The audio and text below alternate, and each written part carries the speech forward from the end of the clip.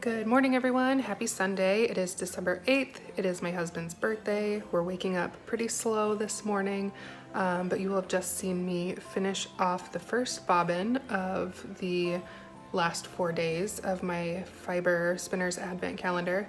And I have the other bobbin that I will start. I have all 4 of the last 4 days to spin onto that. And then once I have that full bobbin, I'm going to apply them together.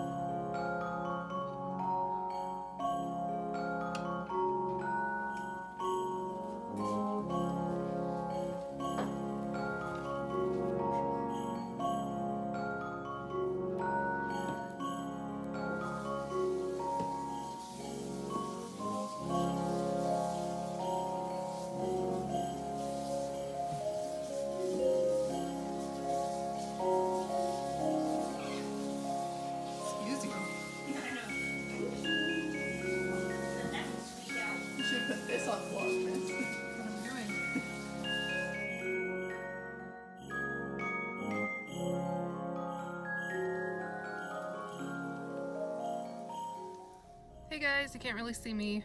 It is dark, you know, it's like 5:30, which is basically midnight if you're in the Midwest in winter. So we just finished up dinner. My husband had asked or requested that I make fajitas for dinner, which is one of his favorite meals. So I did that, and now I'm in the car because I'm going up to Dairy Queen and I'm gonna get him a ice cream cake. And that's what we're gonna have to celebrate. I didn't get much footage today. Not a lot happened, to be honest. We just kind of spent the day being lazy at home. I did manage to get all of my fiber up to this point in the Advent spun up. So all 4 bobbins are full and ready to be plied. And yeah, I didn't even knit that much today. We were just kind of, I don't know, it was kind of an interesting type of day. So I'm gonna go get this cake, and then we're gonna eat some cake, and then it will likely be time for some knitting.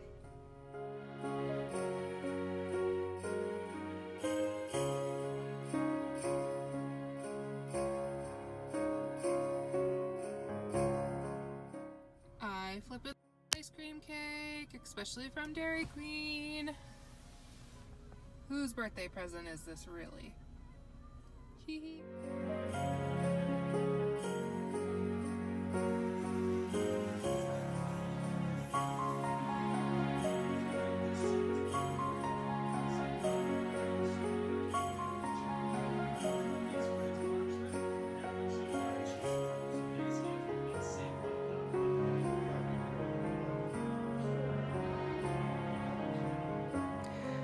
everyone, happy Vlogmas day 10. So I do want to jump on and apologize. There has been no Vlogmas for a couple days now.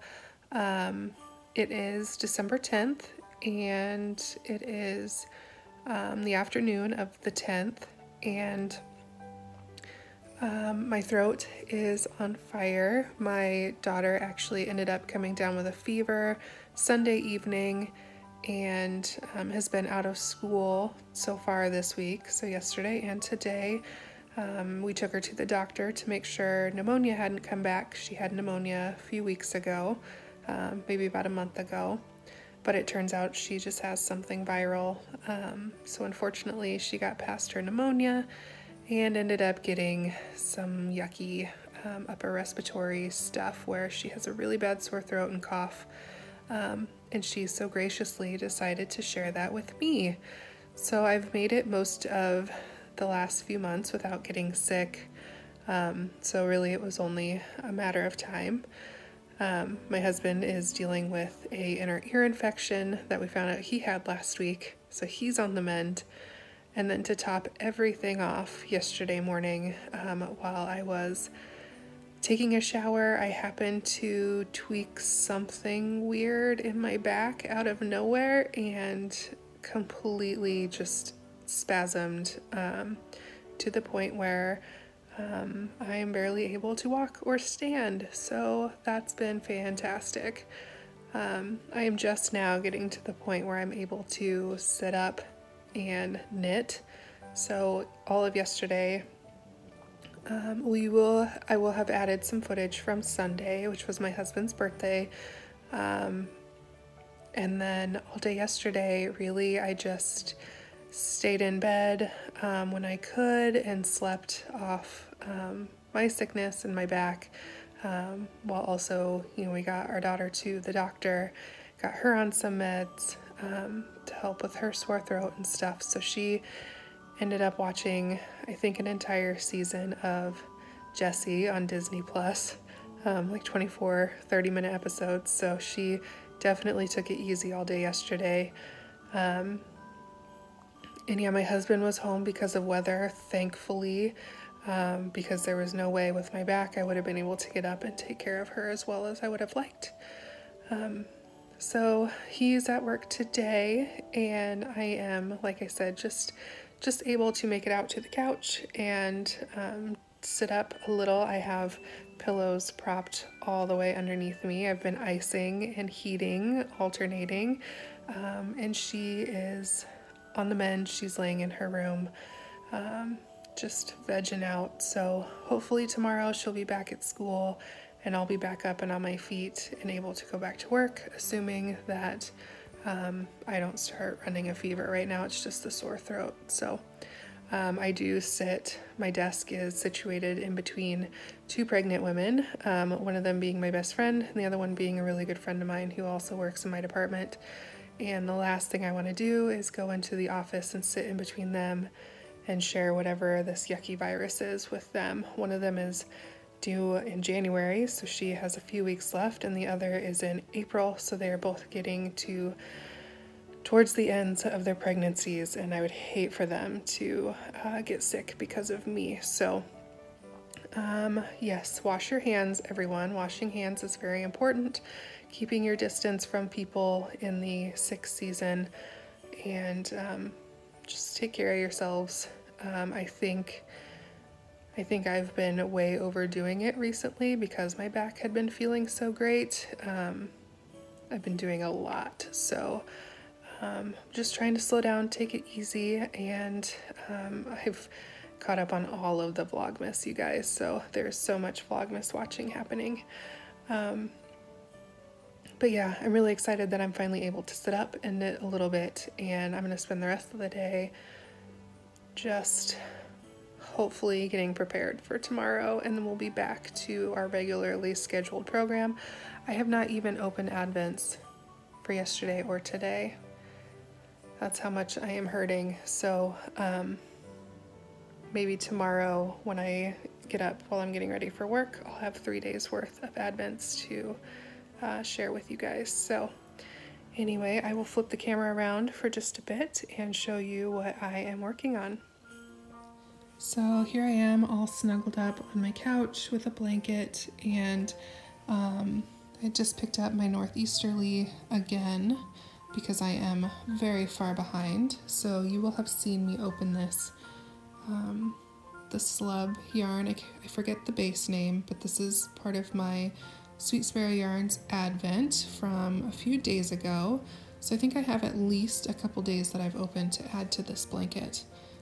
So I just finished up with this, I think it was Butterscotch was the colorway on her 100% non-superwash merino. And then I've added in, I forget the name, I think it's, oh gosh, I'll put it down below, and again, if you've watched me open them, then you'll see all the base names and colorway names, but look how fun that is with those little slubs. Just lots of fun texture, so that's been really fun to toss into the blanket to see how that works up. Here, of course, again is day 1 and day 2, and I put those stitches on hold and went back down here for day 3. This was day 4, and this is day 5. So I'm definitely behind because I will have 6, 7, 8, and then 10, wait, what? 6, 7, 8, 9, 10. So yeah, I'll have 10 that I need to add after this to catch up with today. So I'm falling very far behind. So assuming that I can walk down to my office tomorrow and stand enough to wind up some yarn, I will wind some more minis to add to my blankets, my Advent blankets, and then maybe try to create one of those magic cakes. Yeah, so anyway, just thought I'd check in with you guys. I'm sorry we missed a day or two, but life happens, and hopefully we get back on schedule soon.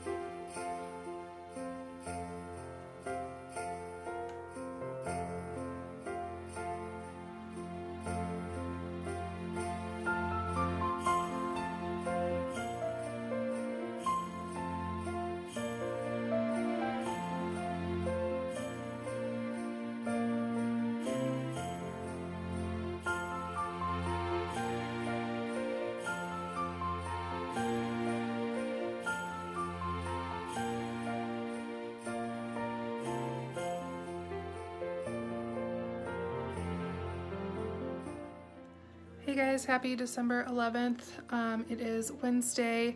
We are still home. My daughter is still sick. I am still dealing with a sore throat and a very sore back, but seriously, hopefully tomorrow we can get back to real life, because this has just been the worst. It's put such a dent into her finishing up the quarter before Christmas and putting a dent in all of my knitting and obviously my work. So yeah, I have orders that have been needing to go out, so I do apologize if anyone has been waiting on any of their orders. And I have more Advent skeins to dye up, and then the December Mystery Club to dye up.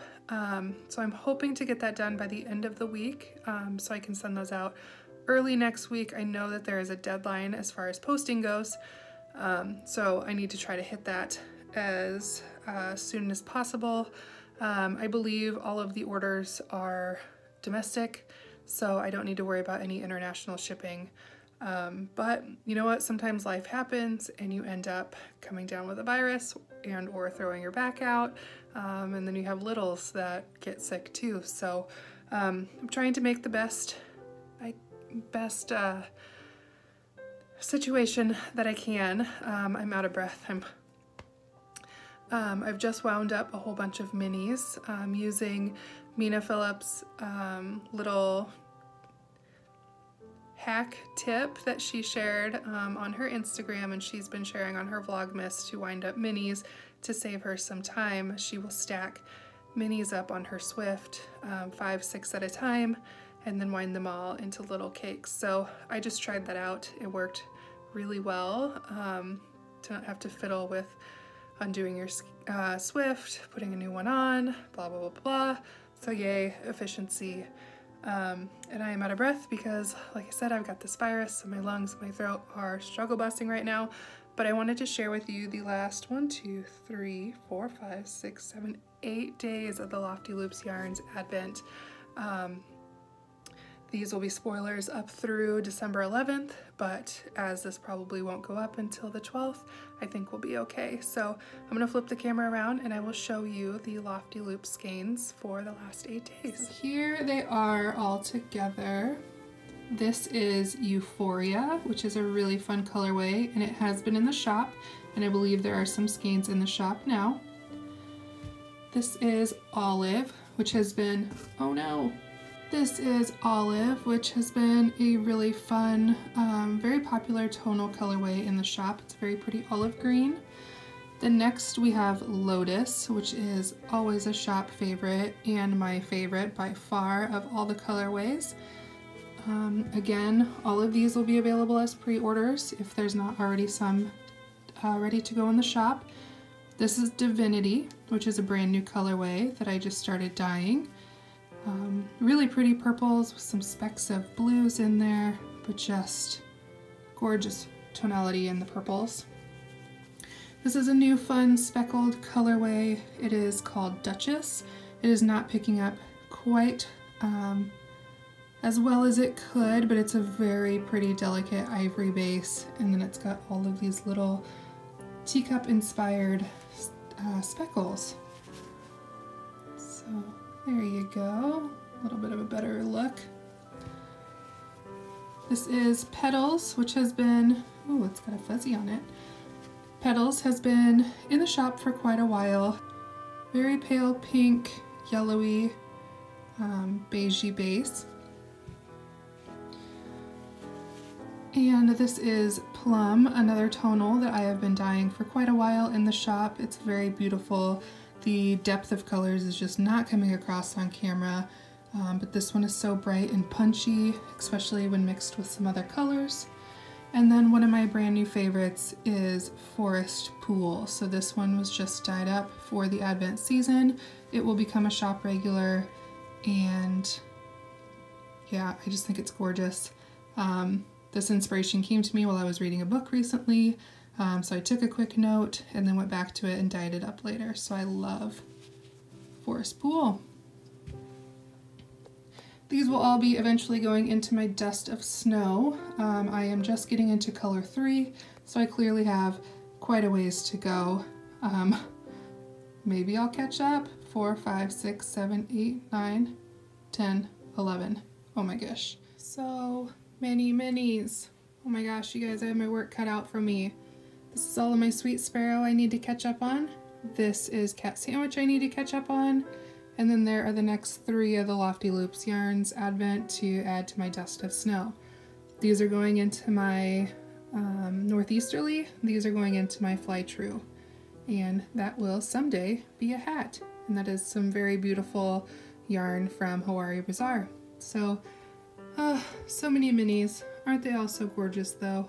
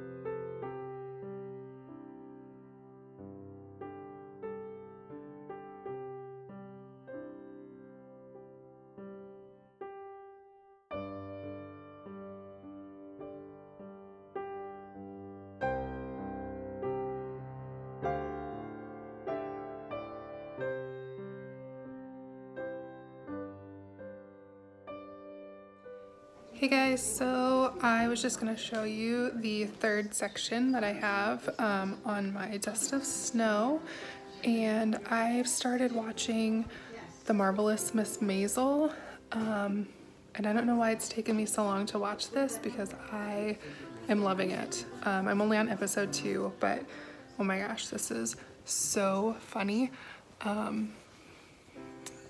Yeah, I love a good witty show. So that is on Amazon Prime if you are unfamiliar. I think the 3rd season, something like that, just came out. So I've got plenty of binging to do. But let me show you the 3rd color of my dust of snow. So here is my dust of snow with color 3 added. Dinner's ready, Papa. Can I help you with that? It's this fun little leaf lace motif here.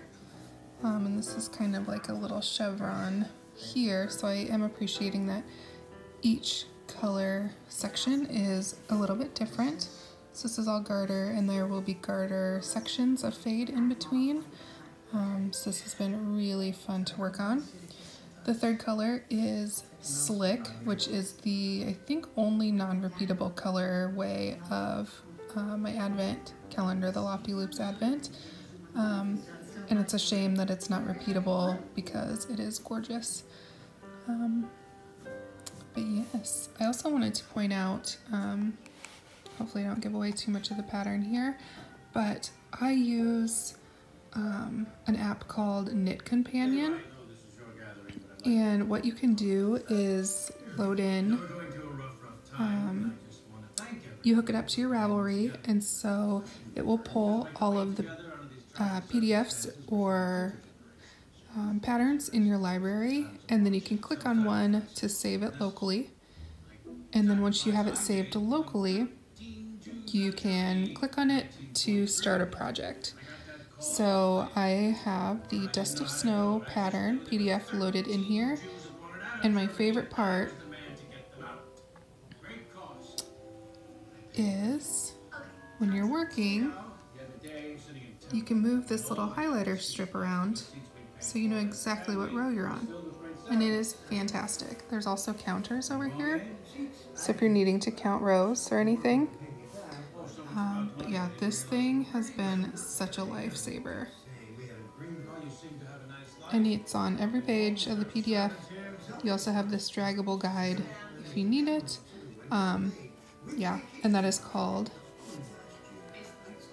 Knit Companion, and it looks like that, and you can find it in the App Store. It's pretty fantastic. So I have all of my current projects in here, and I can just pull them up whenever I need. And the best part of this is it's also on my phone, so if I'm ever on the go and I don't have my iPad with me, I can pull up the projects on my phone too, and it will remember where I was. So yeah, just thought I'd share that little tip, and I'm gonna get back to my show and work on this some more. What? School!